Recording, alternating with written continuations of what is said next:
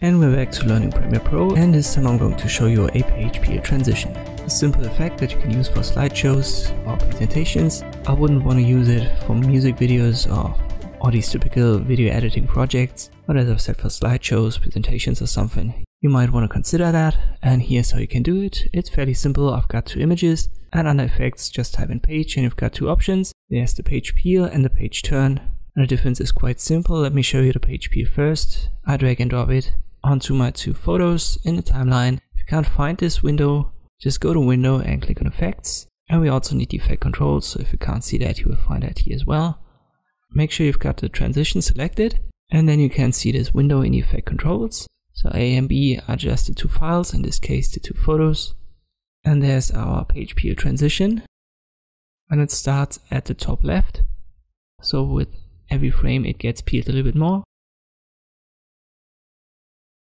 We can change the alignment right here with the drop down, and above the duration, by default it's a second. I'll keep that centered at the cut, just like this. To the left of it we can change the direction. So right now it starts from the top left, as I've said.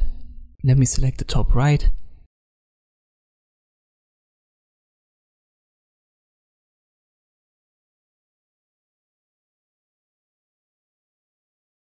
And we can also use the bottom, so bottom left and bottom right.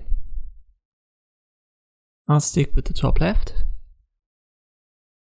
We've got these two sliders as well for A and B, so we can adjust the starting and end position. By default it's all the way, but if I adjust the slider we can start at a completely different point, and it kind of like cuts the start of the peeling and the end. Above the two A and B placeholders you will see the start and end, and you can use specific numerical values instead of these sliders. There are also two boxes to check. The first one is just for the preview window, so when we want to see the actual source instead of A and B we can check that. And the second one is to reverse this page peel. And that's about it for this effect. The page peel has this grayish background, and the page turn is basically the same, but it gives the backside the original footage. So in this case the image. You can see that if I replace the peel with the turn, it's now an image instead of just a grayish background.